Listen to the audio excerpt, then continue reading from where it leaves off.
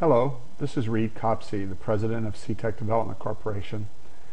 Welcome to another episode of our tips and tricks for EVS and MVS.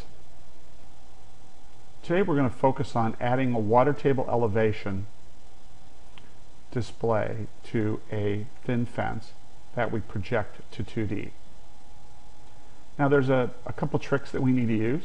Along the way I'm going to also introduce you to a couple other modules that you may not be using. Now we're starting off with the application that's on the screen. This application will be available for download. In it we have Creek 3D Geology, which has three surfaces. Those three surfaces are the ground surface, the top of the water table, and the bottom of an aquifer. So those three surfaces we then pass to Creek 3D, where we're creaking in TCE data. This data has 42 different time states, or data measurements that occurred at different times. And we are creating the last time, which had the most data. As they progressed through their measurements over time, they were adding additional sampling locations. So we create that data, and we're applying a small vertical exaggeration, only a factor of 2. And then what we want to do is we're creating a fence diagram. Now, the fence diagram that we're going to build, or the cross-section we're building, was defined by a line that I drew previously and saved. You can see the line here. I'm going to disconnect thin fence. If I go to a top view, you can see the line passes through several of my borings in some of the regions where I have fairly high concentrations. I actually didn't pass through the hottest part of our plume, but this is where we wanted the cross-section. So that's our path, and we can pass that to thin fence, and in a normal manner we can produce a 3D fence diagram. Passing through our borings. We have post samples to display all of our well locations. And if this was all I want to do, if I want to pass this to turn this into a two-dimensional fence diagram that's straightened out, I would only have to toggle this straight into 2D and also pass the same cross-section line to post samples and tell it the distance away from that line that I want to retain the wells that I want to display. So let's do that real quick, see where we would be. We'll straighten this to 2D, and we do that, notice that my fence cross-section disappears.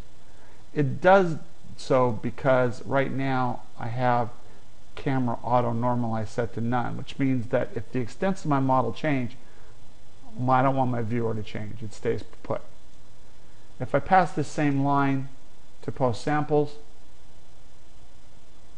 post samples is now also going to straighten to 2D because I turned this toggle on previously.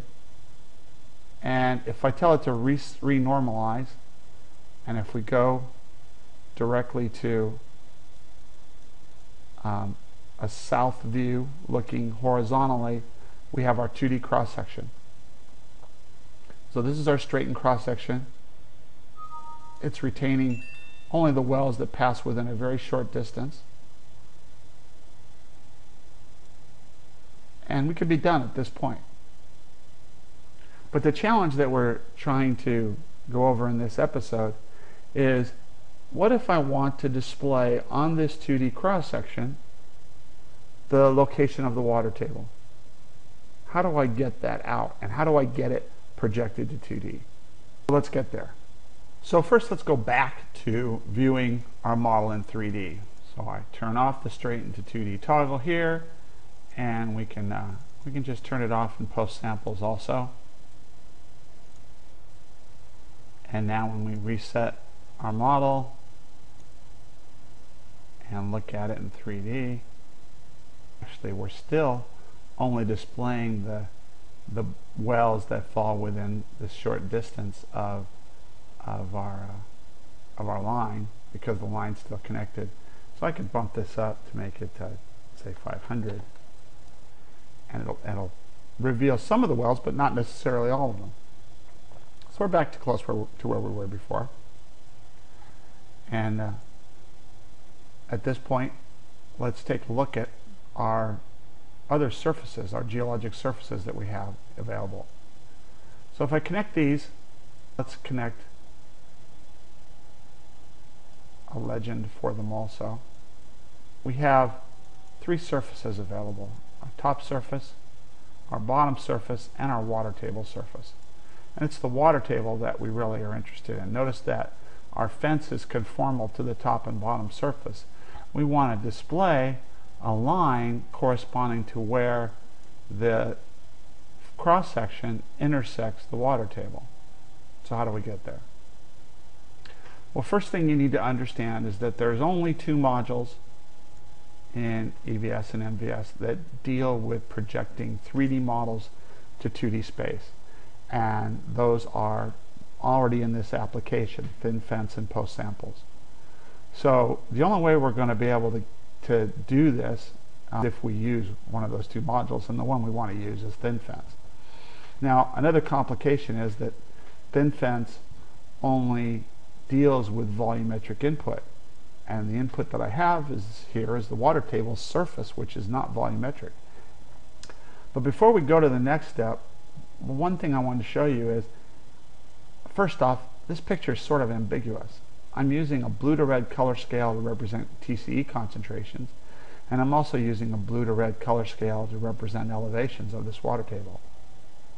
So I've already edited the data map for another module that I want to show you, which is texture colors.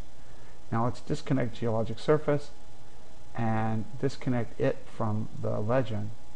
And this texture colors module is one that I've edited the data map so that the minimum color is sort of this aqua color and the maximum is peachy color.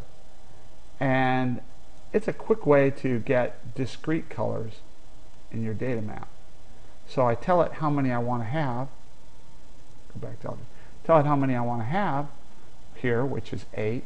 That matches the default labeling density in the legend. And it just gives me these colored bands very quickly and easily. So I'm just now changing the display so that we can show both sets of data, elevations and concentration, with symbology or data maps that are not so ambiguous. It's clear that this bright blue to reds are concentration and these muted colors are elevations. So again, how do I create this cross-section and map it to 2D? And the trick is to use one of the modules over here in cell data called extrude. Now we use extrude because we've already said the geologic surface is a surface and we need a volume. So what we're going to do is we're going to extrude by a constant, a very small amount. So by 1,000th of a foot, I'm going to extrude this surface. Now in the scale that I'm in, where the extent of my model is about 4,000 feet, that is a microscopic amount, but that's all it takes to turn this surface into a volume. So if I were to look at this, and I'm going to look at it again through texture colors, it looks the same. So I look at that on edge, it is so thin that you would not be able to tell that it's volumetric, but it is now. And because it is, I can then do a thin fence. So I grab another thin fence module,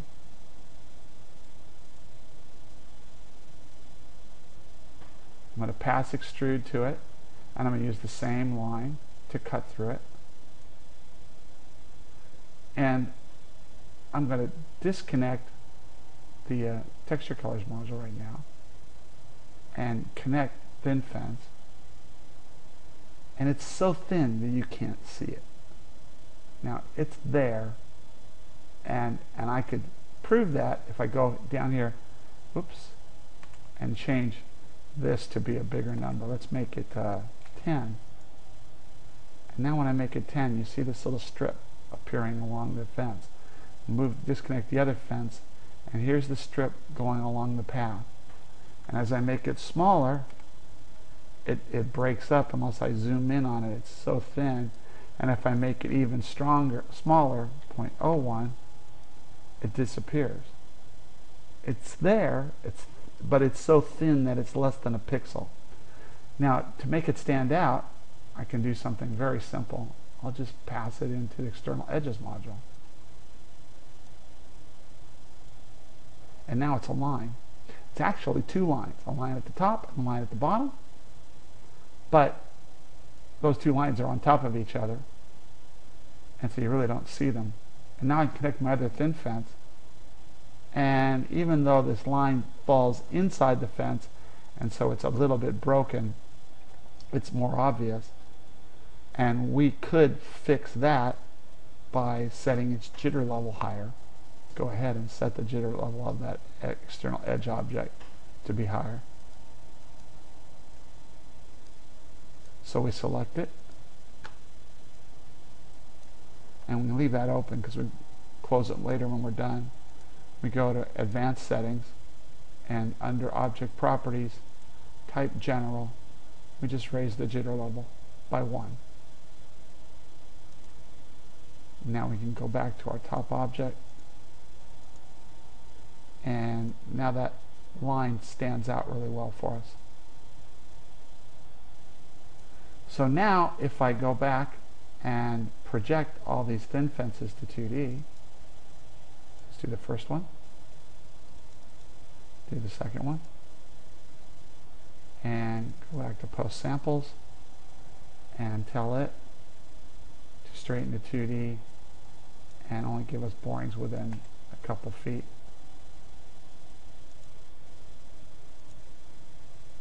Here I have my cross section and our path.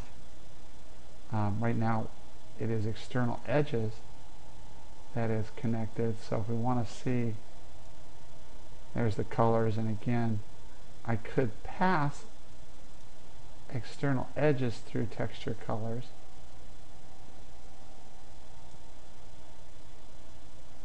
And the application is getting a little crowded. Let's lift these up and arrange it here so we can see better.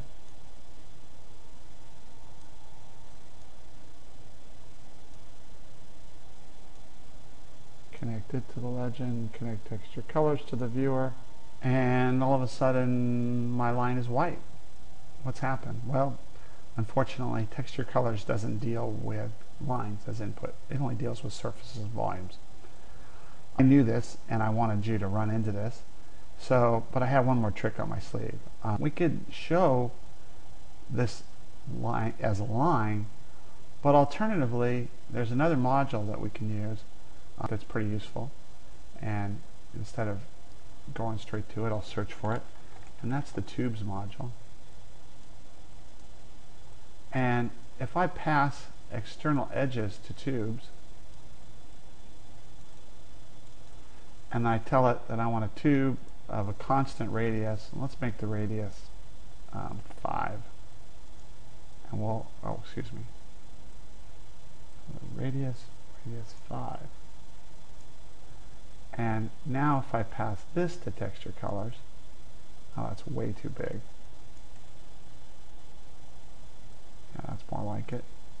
And let's connect the lines. That makes the tube small. It's still bigger than I want. And now I'm using the same colors we had before.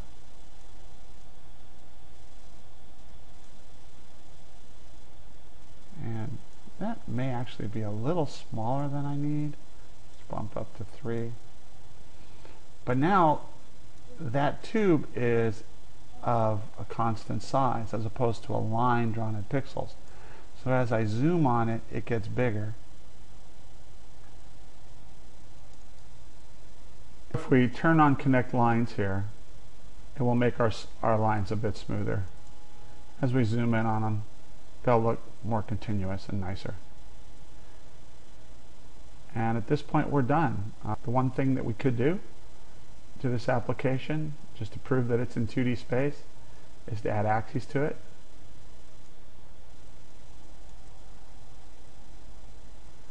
And we still have a vertical exaggeration of 2. So we want to connect that.